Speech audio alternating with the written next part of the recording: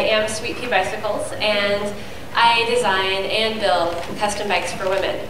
And this is a job that didn't exist because bikes were bikes, and everybody would walk into a bike store and it was either this one or that one, and the guy would say, you know, okay, it looks like you can stand over this one and reach the brakes on that one, which color do you want? And what I noticed early on was that there were not very many options for bikes that fit women, as well as men could expect bikes to fit them. So I got started building bikes with a very useful liberal arts education and a history of bike messengering. Not very useful for what I was about to embark on, because the job that I needed to do was one that required tools, and lots of them. My first day hooking up my welding tank, I needed to make a call to my sweetheart to say, okay, if I don't call you back in 20 minutes, come over because I've blown myself up. So I knew that I was a little in over my head, but I had a real problem that I wanted to solve, which was figuring out how to get women on bikes that fit them beautifully. And so little by little, I had to learn how to use a lathe and a mill and welding torches and eventually fitting tools and this wacky little device called an XY coordinate. And I came to really love and appreciate the tools that I had around me.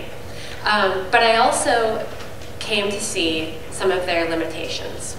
And so what I wanted to talk to you guys about today was the 3 lessons that I've learned in 3 short stories from struggling with my tools. And this doesn't involve any kind of pyrotechnics, but starts in fact with a tool that I call the asomatic. And part of what I do, and probably the most important part of what I do, is help women determine what position they need to be on a bike. And most women who have ridden bikes will tell you that the saddle comfort is one of the biggest keys to being happy on a bike. And one very smart bike company came up with a tool. They don't call it the asomatic, they call it something else. But basically it's a tool that you sit on, and it's got this gel thing, and it's got this little ruler. It's got all the items that would make you think that there's a one-to-one correspondence between the impression your butt leaves on this tool and the saddles that they have on the shelf. You know, they've got millimeters on there, and millimeters can be very convincing. But tools, and this is the lesson I learned, tools can oftentimes mislead you into believing that they can tell you things that they cannot possibly tell you. And they can also kind of distract you from the conversation you really need to be having. It's a great way to talk about sits bones. Sure, you sit on this thing, it tells you the width, and you say, then you need this width of saddle. It means that the guy in the bike store doesn't have to talk to you about soft tissue. And that's a big benefit to him. But is it going to help you sit on a saddle better? Probably not, because there's a lot of physiology and there's a lot of bike position that goes into what makes a bike seat comfortable. So I learned early on that this was a good starting point, but if you didn't use this tool, understanding its limitations, it was essentially like having a saddle Ouija board pointing you to something on the wall. So story number 2 is rebuilding the jig. One of the most fun things that I get to do is actually cut tubes, put them together in the angles and lengths that make a bike that corresponds to your body alone. And to do this, I use a manufacturing jig specially designed for building bicycle frames. You look at it and it kind of looks robotic. It looks really clunky. It is really clunky. It's probably 50 pounds of adjustable aluminum, and it has indexed on it all of these kind of measurements where you can set the head tube angle and the seat tube angle, and you can set the front center distance and all these other things that make you feel like, excellent, this builds a bike. You put tubes in here and out it comes. Though the first encounter with the jig will tell you that's not really true, but after many, many encounters you think, okay, I understand this tool, I have a relationship with it, and I know that actually the front center distance, it's fudged a little bit on this, and I know I need to set it 2 millimeters shorter, and then I'm going to get the right result. But the day that I realized I had to build a bike that was smaller than what this jig could accommodate was the day that I realized that this tool embodied a wisdom and a working method that was limited. And I needed to actually, figure out which parts of this I could dismantle, rearrange things, and put it back together in a way that was never intended by the person who built it. The person who built a bunch of these really special, very clever jigs, but never had accounted for the possibility that a bike could exist that was going to be smaller than this tool.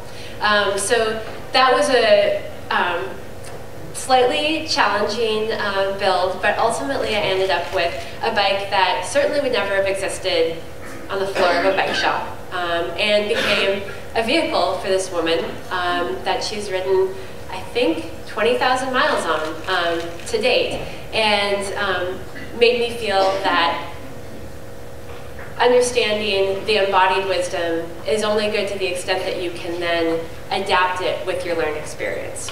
And then the third story I want to tell you is about my grandfather. And he was an auto mechanic all of his life and grew up in the Great Depression. And he was incredibly resourceful, brilliant mechanical mind. And I'd bring to him things like my shop radio, ghetto blaster, really. It was made in the 80s, and it wasn't meant to be fixed. It wasn't meant to be taken apart. But he looked at it and said, okay, I'm going to need to make a tool. Make a tool to get into this box. And he was, once he did, had some questions to me about what music it was that actually got stuck in there. And he wasn't really sure that, maybe that perhaps was a contributing factor to my boombox deciding to give up the ghost. But the fact that he made a tool left a really big impression on me. And I realized I'd seen that over and over and over again. That it wasn't that he looked at a set of tools and said, okay, what can I do with these? It was more, what is the problem I'm trying to solve? And without romanticizing, the straws with, a bit of wire and a part from the vacuum cleaner, like he would put things together to get the job done. And so he probably never thought during his whole career as an auto mechanic that he'd end up having a granddaughter that he could talk shop with. And I never imagined that what I ended up doing would be something that we would be able to engage in at a really kind of fine level of detail. But he asked me how things were going in the shop, a normal over dinner conversation, and I said, well, I'm really struggling with how to get this specific braze onto this part of the bike. It's there's no way to really measure it accurately, and then holding it's kind of a son of a gun because it's a really small piece in an area that I don't want a lot of heat. And I felt that certainly this was, he doesn't braze, he doesn't know bikes and why this cable stop needed to be 105 millimeters away from the dropout, none of that. But he had a language of tools and of making things.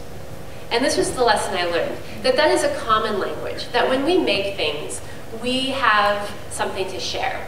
And that evening, he was able to share his whole encyclopedic knowledge of clamps and things that I'd never encountered before and ways that he had used them.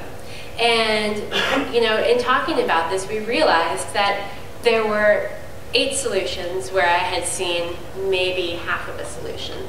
And so sharing the knowledge and having the courage to assume that your problems and what you're trying to solve is understandable by somebody who does something with other tools is really powerful, because we can get persuaded when we look at tools that they do a certain thing, but really tools are kind of a living embodiment of our knowledge of how to make things, and are best used in conversation with each other and with the problems specifically that we're trying to solve.